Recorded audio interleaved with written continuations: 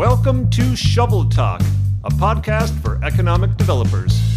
From your friends at the Golden Shovel Agency. Hello, and welcome to another edition of Shovel Talk. We are excited to get into episode 3 of Amanda's remote worker series. But first, instead of Where in the World is Amanda, we're going to change it up a little bit this episode, and we're going to play Where in the World was Darren? All right, so some of you may know that we recently adopted a new dog, and to get this dog, we had to make a trip down to the state of Georgia.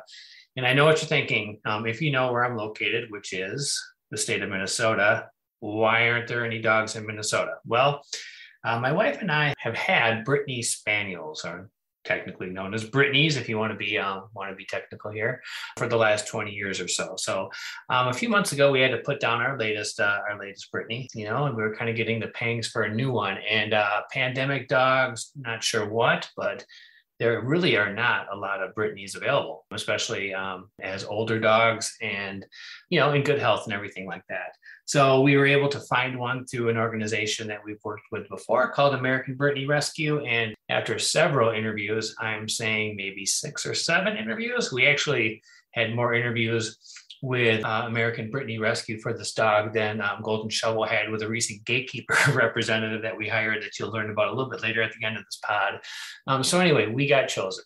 And we had to get down there to get it. And last weekend, we did a marathon drive from St. Paul, Minnesota to the state of Georgia with a stop in between on the way down and the way back in Paducah, Kentucky. So we picked up Lorelei, better known as Lala. And so far, so good with this dog. So we're loving this new dog. Good to have another companion around the house. And that is where I was in this world. We'll get back to Where in the World is Amanda during our next podcast. But right now, I'm going to transfer the pod back to Amanda, and she can introduce our newest guest. Thanks, Darren. I am so excited to introduce this next guest. Actually been someone I wanted to interview for quite a while. As everyone knows, I travel full time, and sometimes I use travel companies that work with digital nomads and remote workers. And I do share experiences with my clients. And a lot of times they ask, like, how do these travel companies work? Are they scouting new locations? What do they look for when they scout those locations to actually, bring digital nomads and remote workers to? And so this next guest is actually someone who works for that company. It's called Hacker Paradise.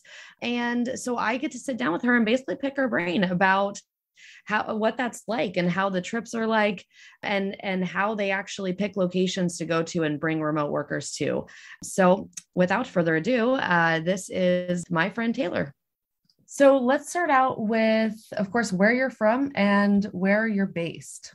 So I'm originally from Fort Worth, Texas. That is where I grew up. But I'm currently a full-time digital nomad. I've been doing that for the last 4 years. So I don't have a home base currently. I move around every 4 to 6 weeks or so. So tell us a little bit about your background and career. My love for travel started when I was really pretty young, but I studied abroad in college. I went to London, and then that kind of led to an internship in London after I graduated. And that really changed the trajectory of where I was headed, I guess. I don't think I knew exactly where I was going in college, but that just created this love for working and being abroad, because my 6 months in London was just not long enough, but it was enough to give me the realization that I loved doing that. And so I did return back to the US after my internship, and I worked for a study abroad company for about 6 years. And just through that experience, I just learned so much about different countries and the world, and the people I worked with were just so cool. They all done so many cool things that it really just continued to fuel this desire in me to work and live abroad and travel as much as I could. Yeah, so after working and study abroad, then I became a freelance online business manager. My background is really more in just operations, logistics, organizing, communication and things like that, and project management. So that's kind of where my skill set lies. And then through that, I created my freelance business so that I could travel instead of just encouraging my students to travel.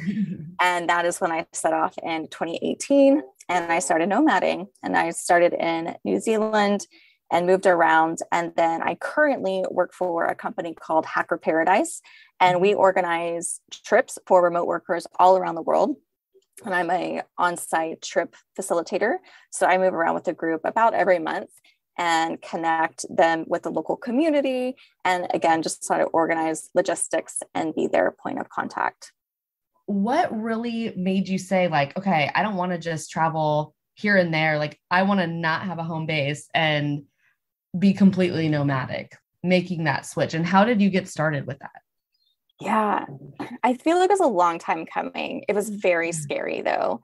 And for me, I'm a planner. So, you definitely see people online who are like, I just quit my job and I moved overseas and I figured it out. I'm like, that was not me. That was not right. me And at I think all. that's what a lot of us see. And it's like, and we're like, how do they do that? Like, I think people are questioning, well, I can't just make that switch, at the drop of a hat. Like, so it's cool. It's cool to hear that, not everybody has to do it that way. No, there's so many different ways to be a nomad. But yeah, for me, I think it was just, I got to spend that time overseas. I got to live in London for, during my study abroad and then for my internship. And then I came back and my company only gave me like 7 to 10 days of vacation. I was there over a period of time, so it got extended.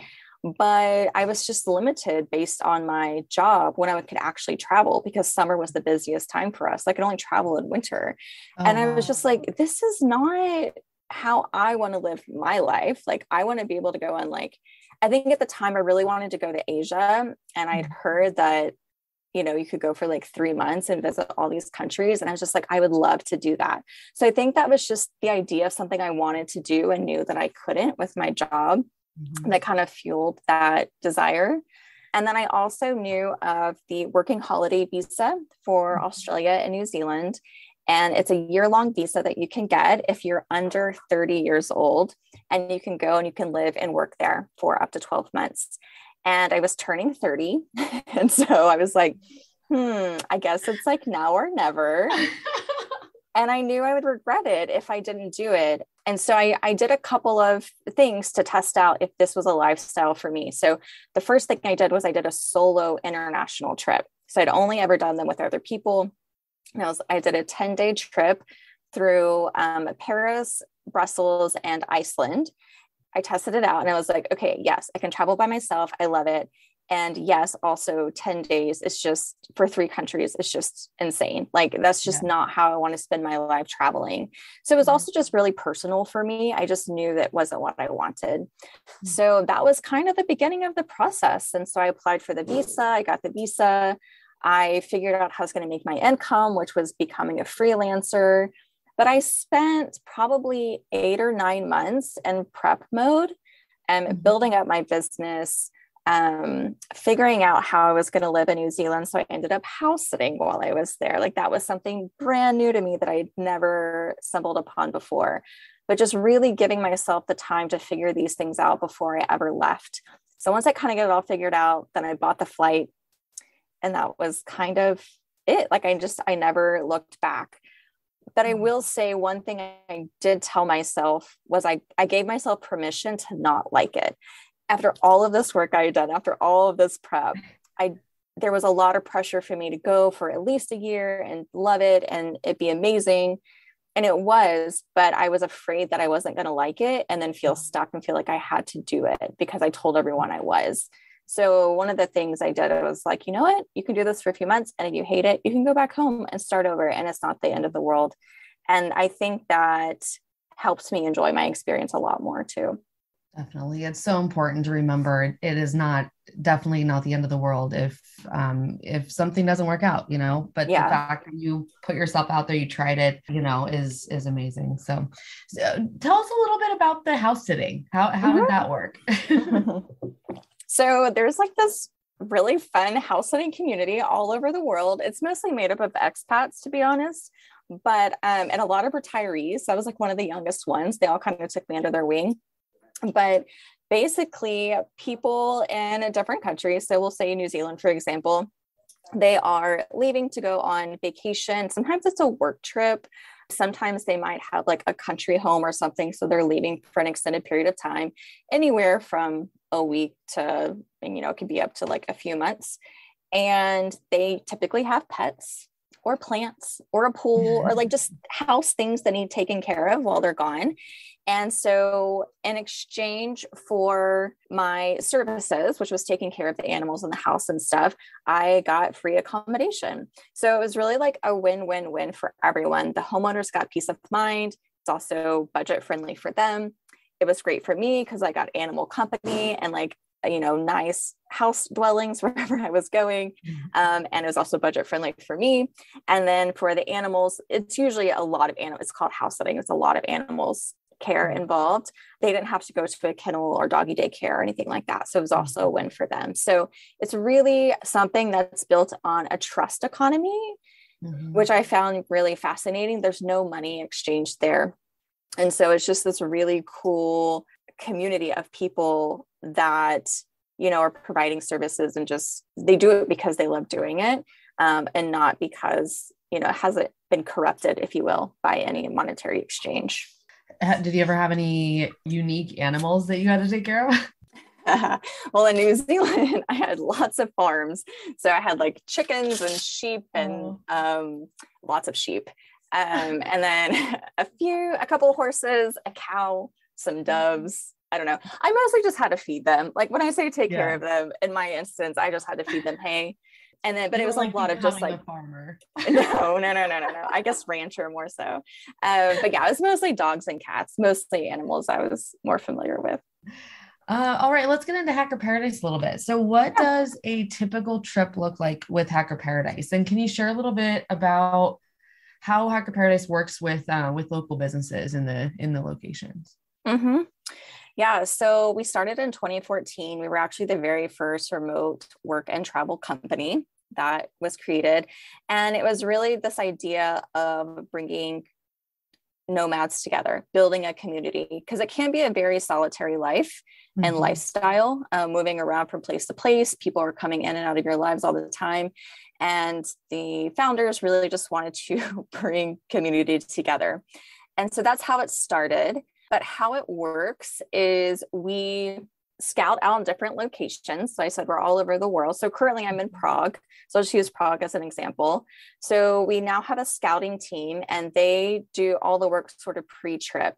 They find accommodation for our entire group. They find a co-working space. And then usually those two sort of businesses become kind of our local contacts there. And so then when I come in and I help with all the logistics. I get everything organized. Those are my contacts. And then our participants arrive, right? And then they have no idea that any of this behind the scenes work happened to make this trip possible. But while we're on trip, we hold different events throughout the week. So working is obviously a huge part of being a remote worker. So we make sure they have a really good place to work. Also, we try to make sure their accommodation is kind of work friendly as well, in case the co-working isn't the best place for them. But then during the week, we hold events. So we do community building events like potluck and different social events, but we also do events, cultural events. So we might go on a weekend excursion, or we might go to a local restaurant, or, sometimes we try to plan something fun, like, hey, let's go bowling. Last week, we went to a board game cafe here in Prague. That was sort of our social night out. So we try to find things in the community that we can do. And especially as a large group, I think that's the hardest part, is sometimes like this group here was only about 12 to 15, but some of our trips can be more like 25, 30 people. So trying to find activities that we can do and tours that we can do for the entire group. And how long do the trips usually last? Yeah, most of our trips are 1 month, although we have a few that are 6 to 8 weeks as well. But even on those, people usually come for 1 month at a time. So that's awesome. Really, you guys are really supporting local business with, bringing in remote workers and getting them kind of immersed in the community and connected to the co-working spaces and the accommodations and all that. That's really neat. Yeah, it's like the fun part of it all. Like, I think a lot of people travel not just to see places, right? Like, I mean, the architecture here in Prague is amazing and you have all this history and it's really cool. But what draws people back to places over and over again is the people that they meet, it's the activities that they get to do. The more connected they feel to a place, the more likely they are to recommend it to others or return in the future. And I know from, being a participant on a couple of trips that you guys often return to the same places. And so you're really building relationships with those communities. And it's just so neat that a brand new remote worker or digital nomad can walk into a place that they've actually never been, but you guys have been there. And so that it makes that connection for them, and they're able to have just such a more meaningful experience in that place than they would have if they went on their own and had to figure out where to go, what connections to make. It's just really an amazing thing that Hacker Paradise is doing. So it's very cool. Okay, great. So are there specific resources that you or Hacker Paradise look for when you're choosing a location to live and work? Obviously the co-working spaces and whatnot, but is there anything else that you guys are looking for? Yeah. So we have a list. Oh, okay. Yeah. I like lists. Yeah, lists are good. I'm not on the scouting team, so I don't know that I know exactly everything on the list, but for the most part, I mean, prices are really important too, right? We have a budget. Our participants have like an expected amount that they're going to pay. So usually we price out co-working location and then housing and just see if like that even fits within our budget. So pricing of things is really important. So there's actually a couple trips this year that we really wanted to run, but we just could not find housing in our budget. And so we weren't able to do that. We also, with whatever co-working space we select, we say that you won't be further than a 15-minute walk from that co-working space. So also have to look at like neighborhoods and see if there's even enough housing available within where that co-working space is. Now our housing has changed. Like we're very open to different types. So we've used shared apartments, we've done studios, we've done co-living spaces. So we're not, it doesn't have to be one style. The only thing we say is that everyone will have their own room, but you might be in a shared apartment, and that's totally fine. Those are probably the two biggest things that kind of make or break if a destination is going to work. And then outside of that, we just want it to be in a place where we'll go at the time of year where there's nicer weather. So there's not like rainy season or anything like that. It's usually more pleasant since we're only there for a short period of time. And then there's plenty of activities to do. I mean, you were in Kilifi, Kenya with us last year, and that because of COVID, that one got delayed a little bit. So that was our first time running that trip. We are going back this year, but I was really, when I was doing my research, I was like, what are we going to do here? It looks like a really small town. I have no idea, but it ended up, there was so much to do, right? So sometimes you really have to give places a chance and explore them. So if we can get those first two pieces figured out, making sure it has really good Wi-Fi as well. I mean, a lot of our remote workers these days, again, also because of COVID, there's definitely a changing landscape between remote workers who are entrepreneurs and freelancers and remote workers who are remote employees. And that means they have so many more meetings than maybe previous nomads did, or remote worker travelers. And so having really good Wi-Fi is really, really important, and having space to have calls. So we've even seen just in the last year changing priorities with our participants and what we also need to look for. So I think that's another thing, is just to be open-minded about like, okay, like 50% of our people have meetings all day long. So maybe we can't run events at lunchtime anymore. Maybe it's better to do our events more in the evening so that more people can actually attend. So there's a lot of flexibility that's required. But yes, I would say those are probably, if we're looking at our list of needs and wants, really good Wi-Fi, a co-working space that can fit all of our group, housing within walking distance of the co-working space, and then just making sure we're in a neighborhood that is connected to the larger city, even if we're not like right downtown, right? So like right here in Prague, we're out a little bit in a little bit quieter neighborhood, which we find that people generally prefer a bit more, but we're only a 20-minute or 15-minute metro ride into like Old Town area where we can have access to more of the like touristy things. actually going back to Kalifi, Kenya. Mhm. So I think one of the things that I hear, as I've talked to clients about remote workers, attracting remote workers, is that, maybe they feel like they don't have enough to do in town. Mhm. One thing about Kalifi, as you mentioned, Mm-hmm. it was like, what are we going to do here? That was a place where I didn't feel overwhelmed by having too much to do, which was a Mm-hmm. positive too. Mm-hmm. It was like they had just enough. And it was just really neat how Backpackers, the place we stayed, had kind of put together those things we could do on the weekends, or our days off or whatever, and had kind of, put together a list of things to do. And they were little excursions and things that even locals kind of took us out to do. So, Mm-hmm. thinking outside the box of like, what can you, offer community, as a community leader or as a, a business owner, maybe in the tourism industry, whatever it might be, of, what can you kind of package and put together that's going to entice people to want to be, want to come to the area, be in the area. That's important to think of. It doesn't have to be the more traditional like activities and stuff. You can really kind of think outside the box and put things together. So I think that's a really good point too. And if you're talking about tourists versus remote workers, it's very different, right? Tourists are there to be entertained like 24/7, right? So you feel like you have to have all these things for them to do, right? It has to be like Disney World. Okay. Right. Well, remote workers, we have to work full jobs every day. Like we have so many responsibilities that really during the week, it's hard to fit in too much. We might go, I think like here, some people start a little bit later because they work US hours. So they might go have breakfast somewhere. And that's sort of their activity for the day, just to visit a different coffee shop and have breakfast. And then it's to start their work day.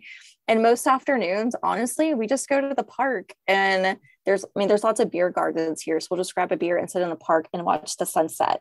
That is a good enough activity, I think, for remote workers, because we are also working full time. And then, like you said, on the weekends, that's really when we fill our more touristic needs and we go explore. We do this. We might even, like this weekend, we took a train about an hour outside Prague to go visit this other town and see the churches that they have in that town and just walked around. That was all we did. And so I think this idea that it has to be spectacular and it has to be this huge thing is not true for remote workers, because really, like, we're so tired from working that we can only do so much. Right. and that's why we go to places for a month at a time, so that we can actually feel like we experienced a destination on top of our work schedules. What could communities do to be more attractive to remote workers, or to companies like Hacker Paradise that help remote workers travel and experience the world? I think, and I kind of touched on at the very beginning, but I think it's just the community aspect. One of the great things about our co-working space here is they do like member lunches once a week, where they just go out to a local restaurant and facilitate conversation really at the end of the day. And they've also recommended places for us to visit around, like restaurants to visit around town. Is just the community aspect. So whatever you can do to create networking events or meetups, or I really loved in our coffee shop near our housing in Playa del Carmen, Mexico, they had spaces for remote workers, and then they had like specific tables just for conversation, like no laptops, right? And that's also facilitates this community feel, because it's a place where you can go and have conversation, or it's a place you can go and be productive and be focused. So I think it's finding ways to bring community together. And even all the places we travel to, we always look to see, are there meetups happening? Are there, just like the board game cafe we went to last week, like it was just a place where we could go and enjoy time together and do something just a little different, because really at the end of the day, it's all about community. So I think if you can create some of those smaller events and get people more involved, that is what attracts them, because nobody wants to go to a new place and then just be alone for a month, if that makes sense. Right. Yeah. And that goes back to the differences, I think, with tourists and remote workers and digital nomads, is the tourist is like, go, see as much as I can, where remote workers are more of like, I want to experience local life. I want to make connections and have meaningful connections with people where I am. So Yeah. I've even done, this was in Vietnam, but I'm going to Madeira in Portugal next, and I've seen it on their activity list too. But local like dog shelters have like daily walks.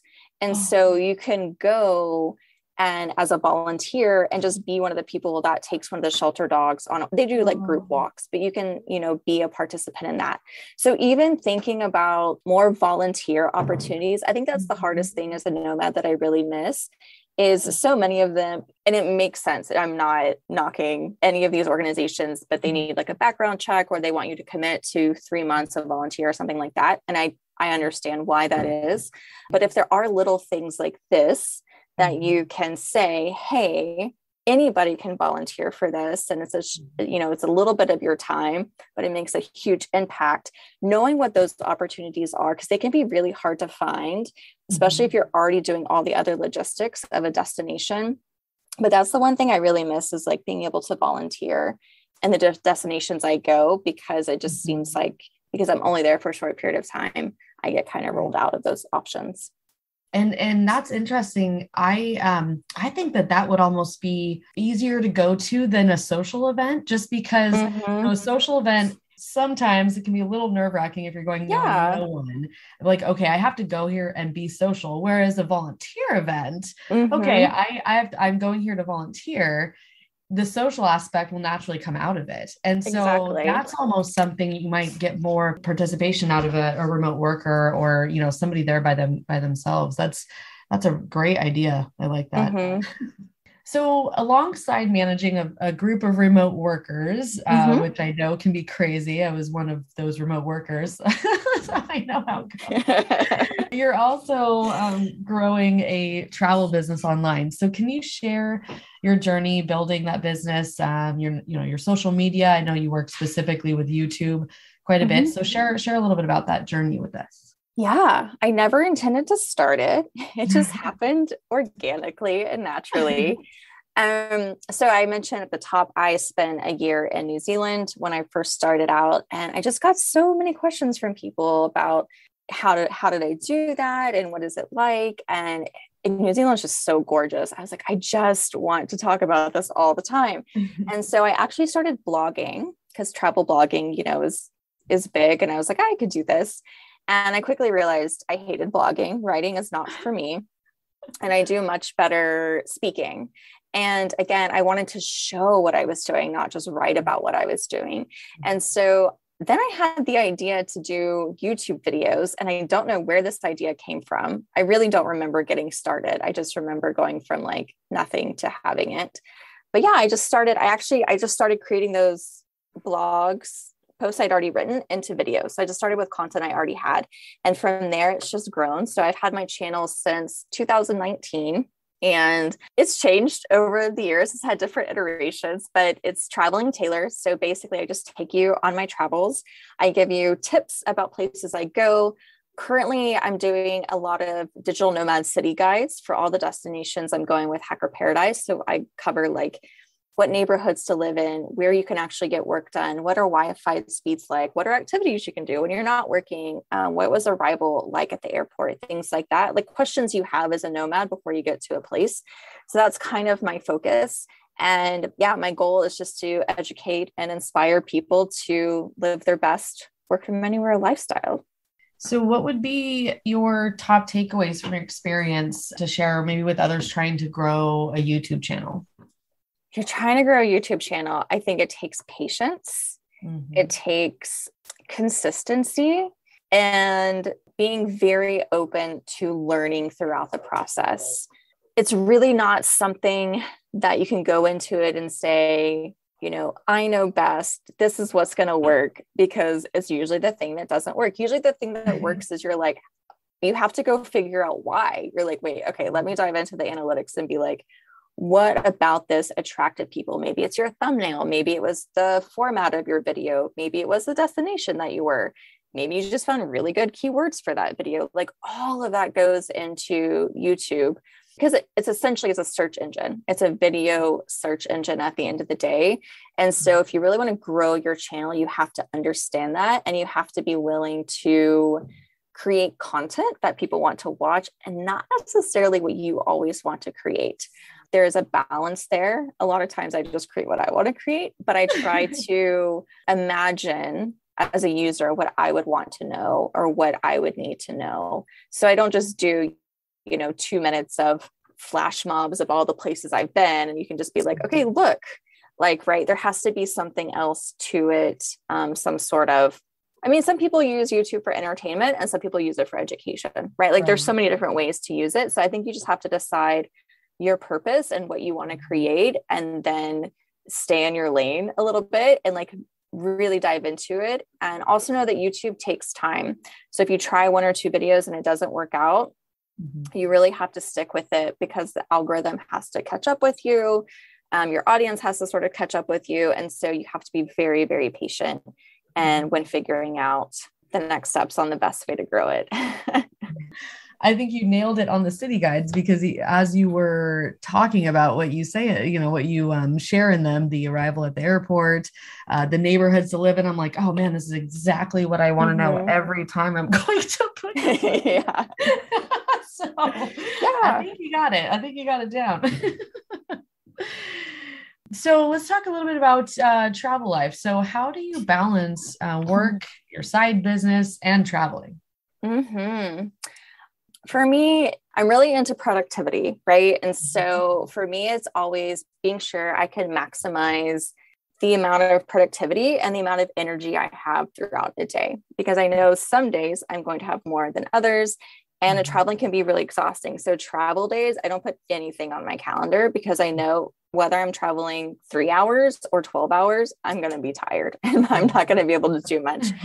And so it's really just looking at my calendar and figuring out what are going to be my best work days, what are going to be my rest days, and then what days am I going to, go out and actually like explore the city. So it's kind of looking at it from a macro level.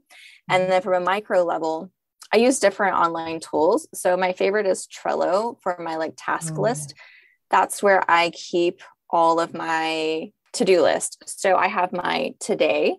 This is what I'm going to get done today. I have my week sort of lined out. And then I kind of have my monthly and then my quarterly goals as well. So I actually usually start big. I go, okay, what are my yearly goals, quarterly, monthly? And then I kind of break them down into smaller ones to make sure that I'm still achieving the things I need to achieve. Obviously, my day job, my full-time job with Hacker Paradise, is very reactive in a lot of ways, right? Like I wake up, I'm like, it's going to be a great day. And then someone's like, my washing machine broke or my hot water went out or something like that. And I'm like, okay, I have to do this first. So my schedule does get interrupted quite a bit. It's not always perfect, but I really try to batch my tasks, especially when it comes to doing, say, video work, right? So like yesterday I had to get a lot of filming done for Prague. So I built in like a 2-hour block and I just busted out a lot of stuff because I'm in that mindset and I'm in that mode. And then I can switch to doing something else later. So for me, keeping my task list up to date, combining business and life things in my task list, and then also batching my task as much as I possibly can. And then the third one, which I think is hard for everybody, is just trying to be realistic about what I can actually fit in a day and how much energy I'm going to have, and making sure that I'm achieving my goals, but I'm not costing myself social time or sleep or healthy lifestyle things, right? Like making sure that those things don't overtake my life, even though they are very important to me. Speaking of health things, how do you stay healthy mentally, physically with long-term travel? I think traveling slow really helps. I think the people who get burnt out quickly are the ones who move constantly and who maybe jump from like country to country instead of being like, okay, I'm going to go to, say, Lisbon and then I'm going to go to Porto, right? That's a much easier distance to travel than, say, Portugal to Buenos Aires or something like that. Right. Obviously, you have to take those long trips every once in a while, but if you can really combine sort of regions, that will be really good. Also, because time zones can also be really tough.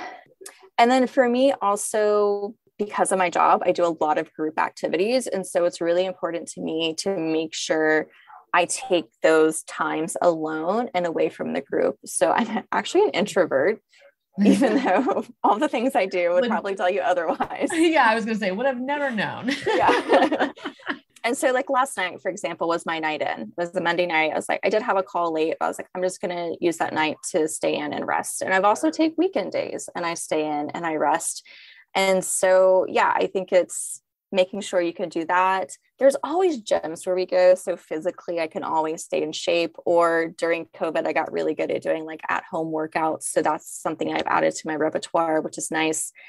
And then I think the hardest part is eating and staying like healthy that way, because it just really depends on where you go, right? Like what are your options that are available? In Czech Republic, it's a lot of bread and beer, and that's what they love here. And I love it too. So it's hard to make the healthy choice sometimes. But I think we actually had this discussion. So in our groups, we do what's called DMC, Deep Meaningful Conversations. Mm-hmm. And our topic last week was actually, how do you balance work with social life, with sleep, with like eating healthy and doing all the things? And really at the end of the day, our answer was, it's not possible. Like it's not possible to be perfect at all of them all the time. Mm-hmm. It's a lot about rotating priorities and rotating what is important to you at that time. So maybe your intention for a month in Thailand is to rest. And so you rest, and whatever that means to you, whether that includes meditation or maybe working out is what gives you rest, or whatever it is, that's what you focus on. And then other times your focus is, okay, I have a project and I really want to get this project done. So I'm going to go to a place that's the most productive. And that's what I'm going to do for a month. Right. And so I don't think it's actually possible to be perfect all the time. So I don't try to be, and I just let it go. But it's a lot about just figuring out your priorities in the moment. That's probably one of the biggest things I've learned during traveling is rotating priorities, and that you can't, not everything can be at the top all the time. It's so let's talk a little bit about safety. Is safety a concern? You know, how do you kind of manage that moving around, you know, location to location? It's not a huge concern for me. I don't know if I'm just a really trusting person, or I just like, I don't know what it is, but I definitely don't think about it, I think, as much as other people. Mm-hmm. It is something I do think about. I'm not saying that I'm, you know, not aware. I think that's the main thing, though. I'm always just very aware of my surroundings. So when I do travel, I don't arrive super late at night. That is one of my safety things that I do. Yes. I won't arrive past like 9:30 p.m., especially if it's in a place where I've never been and I don't speak the language, which is pretty often. And so I don't do super late arrivals. That's one of my safety things. And then I typically tend to explore more during the day and see what feeling I get, and kind of get to see what areas I feel like are safe or not safe. And then I also watch locals. So how do locals move around? Do they take taxis or Ubers late at night always? Like, do you see people walking around? How do they take care of their belongings? They're really going to be your best indicator of how dangerous a destination is, or like your neighborhood. Yeah. And then I'm just super aware of my surroundings. And so I don't, you know, walk down a dark alleyway. I stick to like the main street where there's actually people walking around and things like that. So I do make good decisions while I'm traveling. Things definitely happen, but at the same time, I find that the world is not as scary as we make it out to be, or we make it out to be in our head. From my experience, most people are usually pretty willing to help if something's wrong, more than they are going to take advantage of you. And so I do go through with this mindset of, I'm strong, I am capable, I can figure this out. Oh, that seems weird. Let me walk this other direction. Right? Like, I think, yeah, it's just awareness. And if you're scared of the world around you, you're going to attract things that are scary. But if you kind of go through it with more of a positive mindset, what I found is that the things around me are not as scary as we think. All right, let's hear some travel experiences you've had. So what's been your funniest travel moment? I don't know. Well, I don't know if it's funny to other people, but when we were in Kenya, so it was outdoor showers, and my little hut was sort of right by the fence. And every time I would take a shower, the monkeys would know that the water was on. And so they would come and just line up around in the trees around me and just watch me take a shower. Just like maybe more surreal than anything. And you're just like, hey, monkey. Like, even though you know it's a monkey, it's still weird having eyeballs on you like, while you're showering. They're just waiting for me to be done and they can come drink the water out of the shower head. But yeah, that was kind of funny, actually. It just became part of my daily life. What's been your most adventurous location? I think for me, Kenya was most adventurous in the sense that it was just something so different than anything I'd ever done. Mm-hmm. And it wasn't as maybe developed as other places I've been. But as far as like adventure activities that I can do and like being in nature, I would say either New Zealand or Cape Town, where I just did a lot of like different activities, especially that kind of stretched me a little bit. What's been your absolute favorite location? Cape Town, hands down. Like, I've thought about it every day since I left. Like, I cannot wait to go back. Yeah, I love it so much. That's awesome. Any troublesome moments? Yeah, so I've had a few troublesome moments, but the one that first comes to mind is I decided to take a bus from Budapest to Lyon, France, for a house that I got last minute, and the bus fare or the train fares were just too expensive at the time. So I took this like 12-hour bus, and I had one transfer, and I knew how to transfer. It wasn't a big deal. And it was in, I forget exactly what country I was in at the time. What I didn't realize was that the bus was going to drop us off at like 3 or 4 in the morning at this bus stop. And then I had to wait like 3 hours for my next bus. And when I say a bus stop, I mean an outdoor on the side of the road bus stop, not like a bus station, right? And so I was like, okay. There was like 1 or 2 other people with me, so I wasn't completely alone. And there was a train station nearby that I did walk over to, but it was, it was the middle of the night, so it was like completely dead. So I just walked back to the bus stop because it felt safer, actually. And so we're hanging out, more people are showing up, and I'm like, okay, because there was a lot of buses that came at like 5, 6 in the morning to pick people up again to keep going. Well, there was 5 of us trying to get on this bus to France, and our bus just never came. And I didn't speak any German, but they did. And so they were asking drivers, is this our bus? Is this our bus? Everybody said no. And I was like, okay. And we were all just kind of like huddled together. So 7 a.m. rolls around, our bus hasn't arrived. And we finally get in touch with support, and they're like, no, your bus came and left. We're like, we don't think that it did. We think that it skipped our stop. They're like, no, it definitely came. You guys missed it. So still to this day, I don't know if it came and went and we just didn't get on it, or if it never showed up.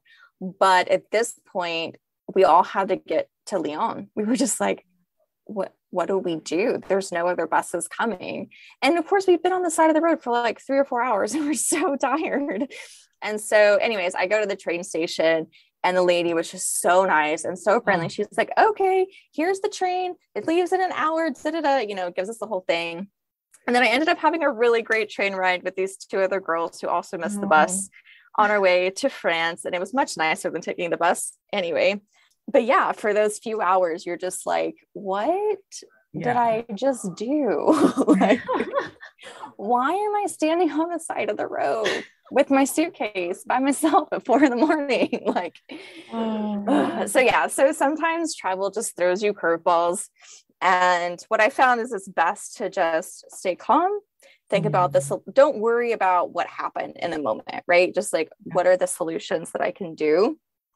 And in that case, luckily there was a train station nearby. Oh man, I had anxiety just listening to that whole Sometimes even out of those troublesome moments, like something amazing happens too, Any other animal encounters that you've had besides the monkeys? Besides the monkeys, those were pretty good ones. Those were. I mean, who knew I would live with monkeys for a month? Hiking in Idaho, I've like run into moose. I also spent a summer working in Yosemite when I was in college. And so there were definitely some like bear encounters. Oh, wow. Yeah. I mean, I love animals. Obviously, I stay away from the big, scary animals. I just view them from a distance. But yeah, I always find it to be really fun. And then we also went on a safari when we were in Kenya. So that was a bucket list, just being able to see elephants and giraffes and lions like in their in their homes. That was really special. What location has had the best food? I'm going to say New Zealand. They have a really big, like brunch culture, like breakfast brunch. And that's just my favorite. And you can get it until like 4 p.m. And the food there is it's so good and it's so fresh. And I really, really loved the food in New Zealand. Well, I think New Zealand is moving up on my list then. Brunch is my favorite. Yeah. What has been the best historical destination that you've been to? So Prague is getting up there on the list. I really, really love Prague. And I didn't know it had as much history as it has. It was like the center of Europe for a really long time. But I think Berlin was probably the first place I went with a lot of history that just fascinated me. And I just loved learning about everything when I was in Berlin. Any other travel experiences you would like to share? There was one time I was house sitting in Vietnam, and there's a lot of the houses don't have yards there. And so I just had to go walk the dogs like a couple times a day. My very first dog walk, when the homeowners are literally in the air on an airplane. So there's no way to get help. I locked myself out of the house. Oh my God. And I didn't realize it till we got back for the walk. Oh yeah, that was a fun one. By some sort of miracle, their neighbors across the street were actually American. And I didn't even know that. They didn't tell me about them. And they came home from dinner, like 15 minutes after I was just like standing outside, figuring out what to do. And they were like, "Are you okay? Do you need help?" I'm like, "Yeah, I do." And so, like 2 hours later, this is a Sunday night too, right? So like in a lot of places around the world, like no business is done on Sunday, especially at night. So like we contacted the landlord. He did not want to come help me. But he did eventually. And then he got the whole like neighborhood in on this situation, trying to get this door unlocked. Oh my God. Because what happened, it wasn't just locked. They had a security lock or whatever that goes into the ground, right? Like it's on the door and you push it down into the ground, into the concrete. So that had fallen. So it wasn't actually like a door lock. It had fallen into the ground. There was no way to get this door open. Oh my. Yeah. So that was like a 2-hour experience. That was my very first night walking the dogs. Wow. In Ho Chi Minh. I don't have anything like crazy or tragic. I've found that there's, again, anytime I'm in a situation, something happens and I don't know what to do, there's always someone there to help me and help me figure it out. So I don't know if I've just been really fortunate or, again, things just aren't as scary as they seem. Yeah, no, I've had the same experience. I've had a couple things and there's always somebody there that's willing to help. That's so true. Like, can you share your number one travel hack? I'm going to share two. Okay. The first one is packing cubes. Packing cubes all the way. Just use them when you're packing. It saves you so much space and it helps you organize. My second one is when it comes to ATMs, because I think a lot of people don't know this. But when you are in a foreign country and you're at the ATM, there's two things that you can do to help actually. One is when the screen comes up, it asks you how much money you want. It usually gives you like prompts, right? You want $100, $200, whatever. Depending on the currency, it could be 100,000. Usually if you can put in your own number, it's still divisible by whatever they ask you to be. So instead of say 100, you do 150 or, for example. Then that'll help you get smaller bills, because a lot of times these machines are just going to give you the biggest bills that they have, and then they can be really hard to break because businesses don't want to take them. So that's just one tip when you go to the ATM. And then the second tip at the ATM is as you go through that stage, it'll ask you if you accept their conversion rate. Always hit decline, because your bank will typically give you a better conversion rate than that local ATM. So if you hit decline, then you can still move on to the next page. You still have to accept the fee that they're going to charge you, but you don't have to accept the conversion rate. Yeah, that's a very good one. And a lot of times I was in Portugal when I noticed that it was asking me the conversion or to accept the conversion rate. Mhm. And I actually had assumed it was asking me something else, like if I don't know, to like confirm the amount or something. And I hit yes the first time. It wasn't until the second time I realized, okay, they're asking me the conversion rate and I need to not do that. Yeah. That's a very good one. And there's also, a lot of people don't know about this either, but there's actually like a banking alliance, like a worldwide banking alliance. And there really aren't that many banks that are part of it, to be honest, but I have Bank of America. And so I usually look up if there's a alliance bank in the country I'm in. And if you go use the ATM at that bank, then you don't get charged that extra fee. So that's another thing just to consider, like look at your bank, like, and some of them don't charge fees at all, like ATM fees at all. So like there are actually a lot of different options out there if you just do a little bit of research. Awesome. Well, thank you so much for being on the podcast. It's been super fun to chat with you. If any of our listeners want to find you on social media, where would they go? My website, Instagram, and YouTube are all Traveling Tayler. It's traveling with one L and Taylor with an ER. And then you can also find me on LinkedIn at Tayler Gill. Again, thank you so much for being on. It's been super fun, and we'll talk to you next time. Great. Thank you. Thank you, Amanda. And you know what time it is. It is time for promotion of social media for Golden Shovel. On Facebook, please like us at Shovel Toss. Twitter, follow us at Gold Shovel. LinkedIn, follow Golden Shovel. And please subscribe to our YouTube channel at Golden Shovel Agency. As far as Golden Shovel news goes, we recently hired a new gatekeeper representative, Audra Shanneman, who works out of New Ulm, Minnesota, recently joined the team, is taking over accounts right away. Some of you listening to this may have already met her, or some of you will meet her very soon. So very excited to have her on the gatekeeper team and a member of the Golden Shovel team. We will be back very soon with another episode of Shovel Talk. Talk to you then.